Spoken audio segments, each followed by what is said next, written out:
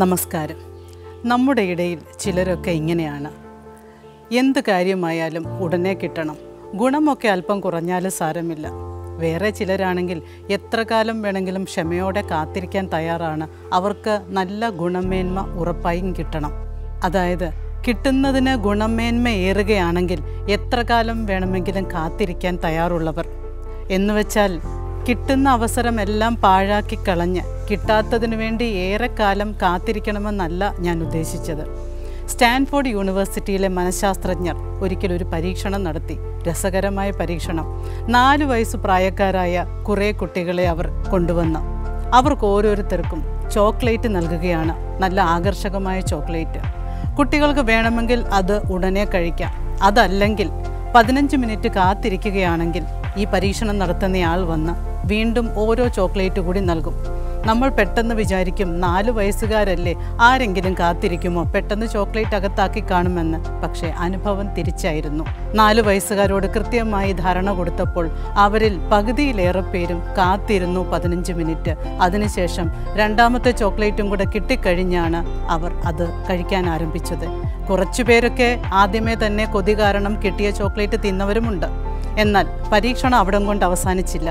ഈ കുട്ടികളെ തന്നെ ഏതാണ്ട് 15 വർഷത്തിന് ശേഷം മനഃശാസ്ത്രജ്ഞർ നിരീക്ഷിച്ചപ്പോൾ അറിഞ്ഞത്, കാത്തിരുന്ന് രണ്ടാമത്തെ ചോക്ലേറ്റും വാങ്ങിയവർ ബുദ്ധിശക്തിയിലും അതുപോലെ തന്നെ ഭാവിയെക്കുറിച്ച് കൃത്യമായ പദ്ധതികൾ ഒരുക്കി പ്ലാനുകൾ തയ്യാറാക്കി ജീവിക്കുന്നതിലും മെച്ചപ്പെട്ട നിലയിലായിരുന്നു എന്നാണ്.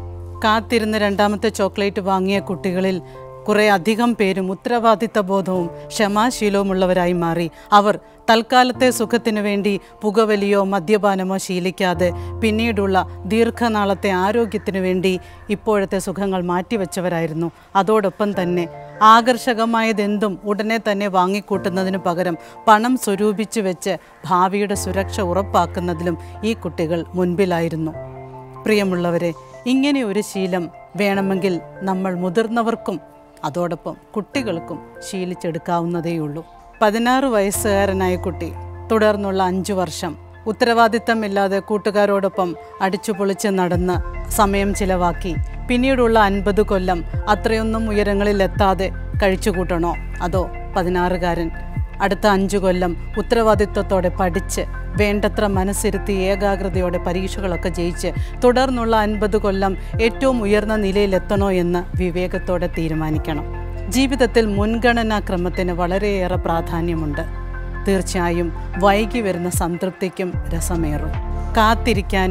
കാത്തിരിക്കുമ്പോൾ തളരാതിരിക്കാനും നിങ്ങൾക്ക് സാധിച്ചാൽ ഈ ഭൂമിയും അതിലുള്ള സകലതും നിങ്ങളുടേതാകും എന്ന റഡ്യാർഡ് കിപ്ലിങ്ങിൻ്റെ വാക്കുകൾ ഇടയ്ക്കൊക്കെ ഓർക്കുന്നത് നമ്മെ ഈ രംഗത്ത് അല്ലെങ്കിൽ നമ്മുടെ ജീവിതത്തിൽ ക്ഷമയോടെ കാത്തിരിക്കാനും ക്ഷമയോടെ നേട്ടങ്ങൾ കൊയ്തെടുക്കാനും ഒരു പരിധിവരെ സഹായിക്കും എന്നത് ഉറപ്പാണ്.